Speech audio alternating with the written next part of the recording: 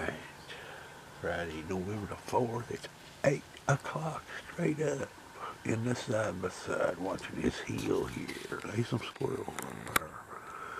We'll have to let them settle down though. There goes one right yonder right now.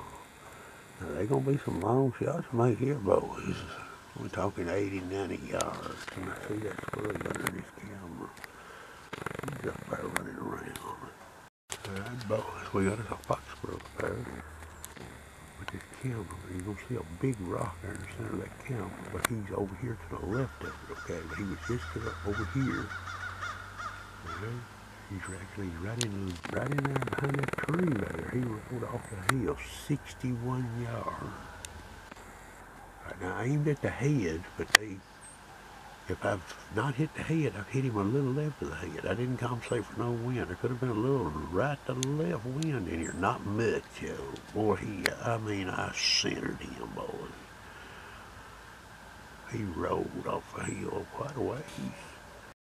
By the way, this is shot off of a bipod, okay? Hunting out of a side-by-side, a bipod is a better choice because the tripod, you got that third leg, and see, I can get this all the way up against this here and use it for rest too.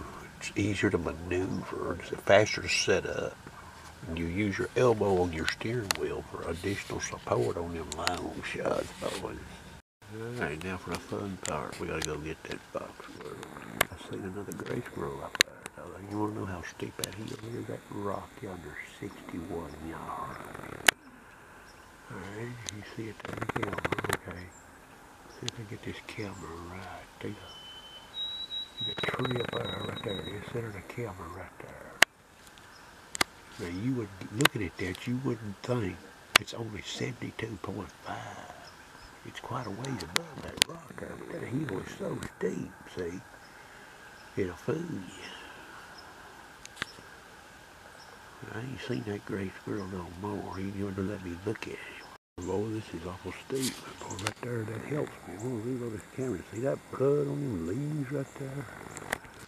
Whew. See, I can't see over the top of these leaves being below it. There's some blood. So that old fox squirrel somewhere right in there.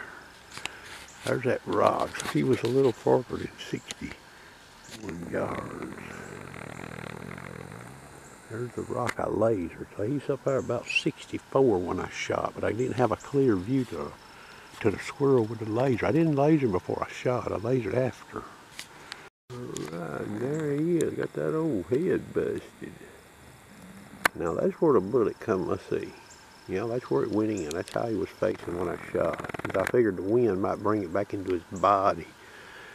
Couldn't tell the wind out here too good. We're supposed to have some real high wind in here later today. Boy, there we go. One each fox squirrel this morning. Sort of a short hunt. The wind is really starting to come up. These woods will change a lot in the next 36 hours here with this wind blowing. These leaves, the oak tree leaves are falling.